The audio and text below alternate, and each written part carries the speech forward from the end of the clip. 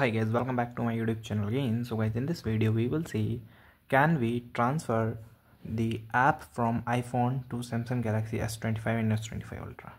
So guys, it is possible to transfer the things from your Galaxy and your Android device to the iPhone, but the application is not supported because both are the different OS.